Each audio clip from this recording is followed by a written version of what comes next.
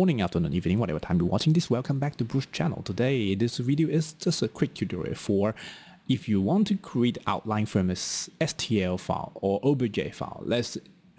Maybe it's from a 3D scan or your sculpture models from Nomad or whatever software you do. Blenders also can, but you want to create outline to laser cut or make the base for the mold, whatever thing related. Those kind of things, you need to outline, and you don't have to recreate it from sketch. You don't need to sketch it out from the or delete all the face in Blender. You don't have to do that.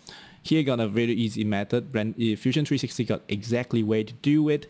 But the first thing, I already done this, so to save some time on the tutorial. Number one, you insert the mesh. Definitely you have this mesh like that. After that, you will go to the mesh. I will do it. I deleted the history here. Do it again. Okay, let me delete one more. Okay, after you get the mesh, you go to mesh, and then you find this one, create mesh section sketch.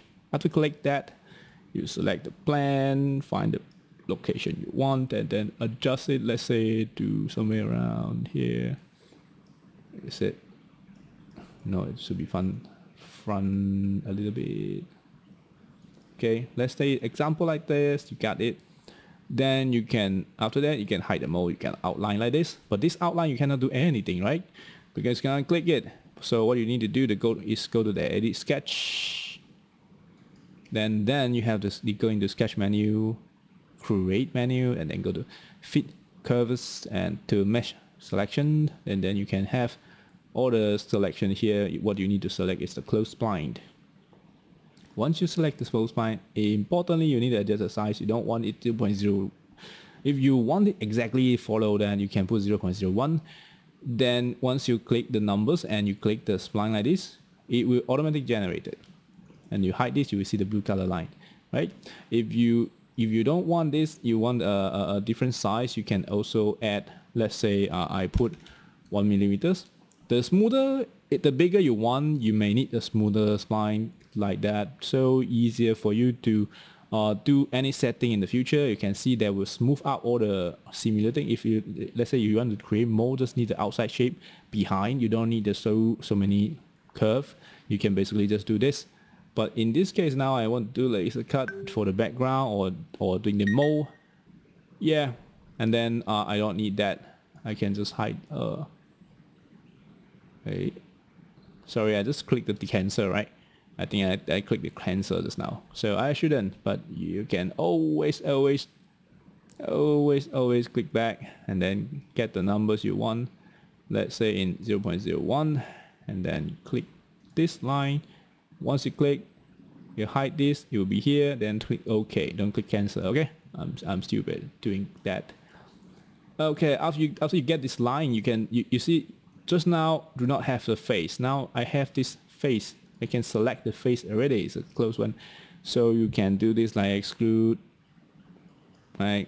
Then you got the solid face like that. If you want to print this face as a base, also can. Or you can put it. You can use this outline. Just go to right click, save as DXF. This file. Then you can get the AI file or open in AI. Get this line. So the laser cutter people can use this file to cut out the shape you want and follow the exactly size. Okay, this is the video today I want to talk about.